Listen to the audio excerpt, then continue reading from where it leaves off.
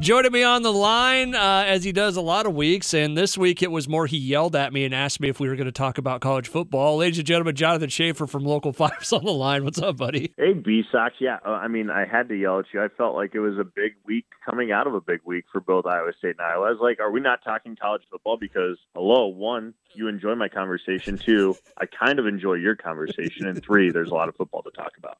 What's really funny about it, we don't have to get into the details of why, but we'll just say you were in a mood on Monday, and it was just the funniest thing because all of a sudden it was, are we talking college football this week? It's like, okay, man. Sorry, I came in a little hot and bothered, a little aggressive. You know, we all have those Monday blues, and some people take it out differently. And B-sox happened to call it that perfect time to get that little bit of wrath and fast. It was so funny, though. It was just so out of nowhere, and I'm like, yes, absolutely, let's do it. Jon Schaeffer joining me on the line. Where do you want to start this week? Because the last time we talked was right before the Iowa State game. A lot's happened since then. A lot's happened since then. Obviously, let's start with the Cyclones because expectations are not being met up there in Ames right now. And, it's caused a little bit of panic amongst those Cyclone fans, and for good reason. I mean, 2-2 is nowhere where anyone expected the Cyclones to be coming into week 5 already. You know, you look at this game and people are sitting there saying they could be through the first 5 weeks 5-0 and possibly should be. Yeah. They're anything but. And, the Iowa game, all right, excusable. Iowa's a top 5 team right now, and we'll find out who they really are in a couple weeks. But, the loss to Baylor, I think, has got beyond belief because they win in 2 phases of that game, especially in the second half. But the third phase, special teams, once again, just totally puts them in the drain. And so I think there's a lot of frustration there. There's a lot of concern because this is the most talented team Iowa State's ever had, and they could finish with a worse record than any other, than last year, the year before. It's interesting to me, and I want to get to the special teams thing because I listened to some stuff about that this week, and it's interesting to me because I don't think it's a story many people know. And correct me if I'm wrong because I haven't dove deep into a lot of Iowa State games, but from what I saw last year with a very similar roster this year, this team doesn't look the same as last year, right? Yeah, they're kind of missing that pep that, they kind of, or that chip that they had a year ago. And maybe that's because expectations were finally high enough where they were like, all right, we're getting the respect we deserve. But then that's where the problem comes in is you don't put out that chip and you don't have an edge to your game. You think you belong, and I think what we've learned with Iowa State is it doesn't matter if you think you belong or not. If you're not going to execute for 60 minutes of football, you're not going to win football games. What do you think, other than the special teams segment, because it's easy to put all of the blame onto that, what is going on right now? Because, last year, the team, once they got, later into the season, it was really clicking. Things were lined up really well. The stars aligned. This year, it's not aligned. Yeah, they haven't been playing with the joy, I think, that they had at times last year. Last year was such a bizarre year, but you also got to remember they were playing in 4-game or 3-game pods. They were playing 3 games on, 1 week off, 3 games on, 1 week off, and that kept them fresh. Right now, that would have been the off week last week. And so, I think they're trying to navigate that. The other aspect, B-sox, is they don't have a special teams coordinator. And just running through their coaches, I don't even think they really have a special teams coach. And so that's a little bit of a cause for concern when you've got these woes on special teams. The punting game is not where it should be. Talk about just watching every other punter in the country that Iowa State plays be impeccably good. And then on top of that, you lose a guy like Kane Nwangwu, who graduated after last year. He was their star returner and one of the best in the country. And when you lose a piece like that, those are big shoes to fill. And they haven't done a good job of finding that. So, I think that's where the special teams glitches are kind of at right now. But you're right. Offensively, defensively, I think defensively this team has been fine. The first half against Baylor, they just didn't make their adjustment quite quick enough to keep them off the board. But you also got to remember they were dealing with short fields, that kind of stuff, because their punting game was not where it needed to be. So they just don't have that spark. And I don't know if that's a Matt Campbell thing, if that's a players just maybe fatigued a little bit. Who knows? But, a good chance to turn around against Kansas on Saturday. I want to get back to Matt Campbell here in a second, but the special teams coach thing is interesting to me because I was listening to a couple of the talk shows about, the Cyclones this week, and there was there's this thing about they're one of 6 teams in the Big 12 that don't have special teams coordinators. Interesting. Which is crazy. Yeah, Oklahoma doesn't have one, a couple other ones. But to me, it's if that's been your glaring mistake for years. And let's face it, I mean, Iowa State, a lot of times when the game goes south is because of special teams, right? Yeah, I think that's fair to say and that's not just a Matt Campbell thing. I mean, you can track that back through Paul Rhodes, Dan McCarney, Chizik. Don't dare say his name. I know, right? The angry mob is going to come. But I mean, if that's been your issue for years, why aren't you addressing it more than just, hey, we've got a couple coaches that are, one does kickoff, one does this. It seems like, okay, this should be a pretty important deal we should be doing. Yeah, it does. And I'm not sure what the answer to that. I just think they've maybe been thinking they can mask it a little bit, but you look back to even last year and in their losses to Oklahoma State and Louisiana, special teams were the Achilles heel in both those games. Same thing this year. It's head scratching. It can be a little frustrating. I'm sure it's frustrating for Matt Campbell because the last thing he wants to do is deal with fielding questions on this. And it shouldn't be that hard to execute or find a punter or a field goal kicker that can execute to the standards expected at Division I level. Because everyone's going to have an off game in special teams or an off play. I mean, you look at Iowa, who's been so good on field goals, where they had that one where they messed up the snap and it went completely sideways, or I mean, you have that. Even really good special teams have issues at times, but when it's your issue all the time, it's like, I don't want to say you don't care, but it's like, do you? Yeah, and then you look at a guy like Torrey Taylor over in Iowa City, who's just punting the heck out of the ball and has been like so much fun to watch. I think there's a great case to be made for a guy like that, and you see the value in how Iowa's able to switch fields and what that does for their defense. Because let's be real, Iowa's offense isn't great, but part of the reason Iowa's defense has been so good is because they've been able to take advantage of teams backed up on their goal line.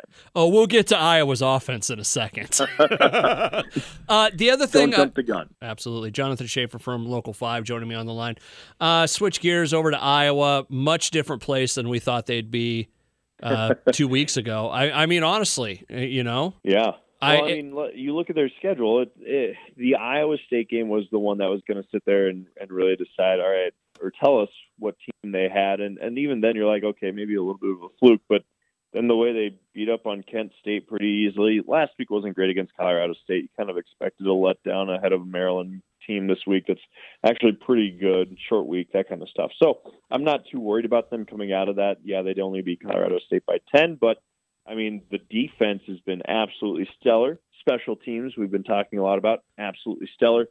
And the offense has been okay. I was talking to one of my buddies that when we all, kind of watch the game. We used to watch them all, together, but now we just text during the game because he's in Duluth. But like, there's every time I want to kind of give up on Petrus, he throws just a perfect pass. You mean he goes and totally redeems himself? It really is that. Because I said something and my buddy, he wrote me back. He's like, "You want to make fun of him a little bit more? Maybe we'll get going."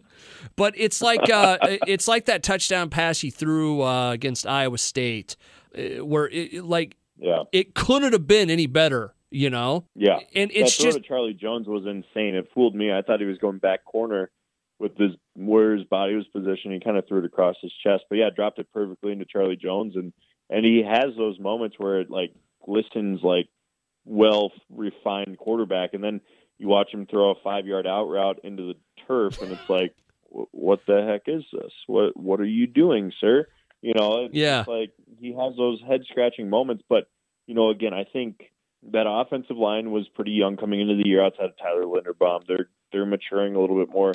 He's got a great safety net in Tyler Goodson and even, Gavin Williams and Ivory Kelly Martin. And he's got some wide receivers that can do some big things. Tyrone Tracy's kind of been up and down a little bit, but he's got a lot of young wide receivers. And I think he's got plenty of room to improve, which is really good because I don't see him digressing. No, and it is better. Like, he hasn't done stupid things. And I think somebody was talking about that, where it's like, as long as he doesn't turn over the ball, they're fine with him. You know? And that's what it boils down to for Iowa. When you really think about it, like, if they take care of the ball and win in the turnover margin, they're fine. Like, honestly, they just need that guy that can handle the ball. And where they have turned the ball over is actually in the run game with some fumbles here or there. But you look at Spencer Petrus's stats this year; they're not going to blow you out of the water by any means. He's only got, I think, like 1 touchdown this year. Or no, sorry, he's got 4 touchdowns this year to 1 INT, and that interception came against Colorado State this last week. But what does concern me is you look at it, like the average yardage of completion or whatever, it's like 5 yards. Yeah. 5 yards. 5 yards. 9.7 last week against Colorado State, which tells me he's taking a few more shots. But where this team's going to live is that run game. And the scheme that they've shown so many times week in and week out so far has been really fun to watch, getting some creative motions and really putting Tyler Goodson in some space to make some defenders look really silly or just run past them. I think he's kind of taken a step back this year so far. Goodson, really? You think so? Well, I don't know what it is about Iowa running backs, but it always seems like they have a really good year, and then the year they're supposed to break out a little bit, it's like they take a step back. I actually think the opposite with Tyler this really? year. I feel that way more so with Breece Hall. Okay. Yeah, I can see that. And just because of, some of the circumstances. Now, Tyler Goodson's numbers haven't been huge, but you also got to look at, alrighty, 55 against Iowa State and 57 last week against Colorado State. Not the best, but those are 2 defenses that were really loading up the box and saying, all right, Spencer Petrus, go and beat us. Yeah. And Spencer Petrus goes and beats them. But, 153 against Kent State and three touchdowns. Indiana, he had almost 100 yards rushing. I think Tyler Goodson's really been solid, especially behind an offensive line, like I said, pretty young still, trying to find their motion. And yeah, I'm not saying that I want to get rid. I just don't think he's been as good as last year. Like, if you watch him, he does a lot of he hits the line and he stutter steps. Yeah. And he's been a little hesitant at times, yeah. Yeah, it's just like, run the ball, man. I know that sounds really simple, and again, from the guy that's behind a microphone and 40 years past his prime. But yeah, how many yards did you run for in college there, B-sox? Jonathan Schaeffer from We Are Iowa. Goal 5 joining me on the line. No, but I mean, it's just from the eye test and just what I've seen. Like, I see him, he gets up to the line and he stutters and he's thinking about which way he wants to spin. And it's for sure. I get that. So I don't know. It's one of those things. It's like there's just sometimes just run. Just run as hard as you can. So, and I'm sure they are. And don't get me wrong. I'm. Listen, like I said, radio guy behind a microphone saying it, so take it for what it's worth. But we can go play some pickup football and see how well you run it. Jesus, I'd have a heart attack just going out onto the field at this point. I can only imagine. As you look ahead to this weekend, I mean, Iowa State's going to murder Kansas, right? Yeah, I'd hope so. I mean, a 6:00 game should be pretty full out there. I think they take it to them pretty well, but again, Kansas is a team that just, has a little bit of belief. But, yeah, it should be a 30-point game at least. Kind of get some things back on track. They get a bye week after that. And then we get to really talk about Iowa, Penn State, which could be a top 5 matchup if both the Nittany Lions and Hawkeyes take care of it this week. Iowa this week against Maryland. What are you thinking? I think it's a dangerous game. I think Maryland's a really good team.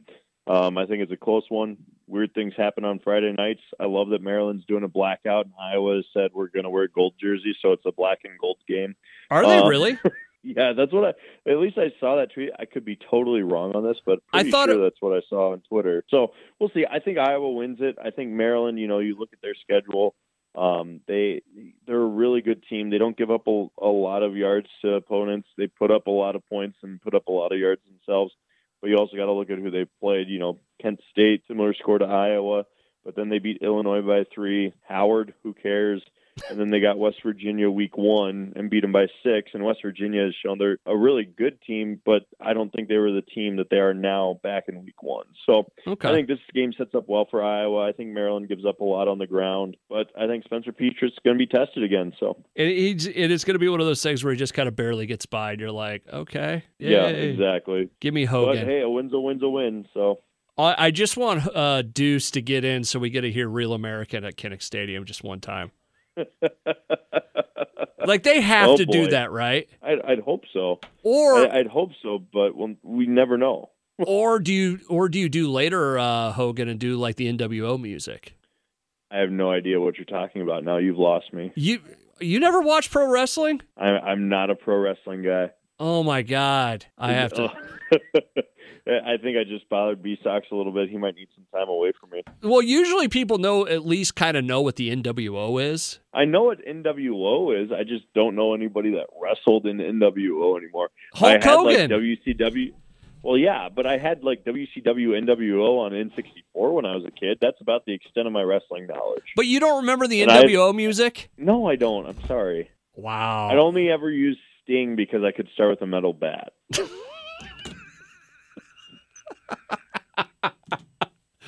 Oh, Jon Schaeffer for Weir, Iowa, Local 5. Joining me on the line to talk about college football. All right, man, I'll let you get going because I don't want to talk to you anymore. I don't blame you. I'm going to go play some N64 and refresh my memory on NWO, WCW.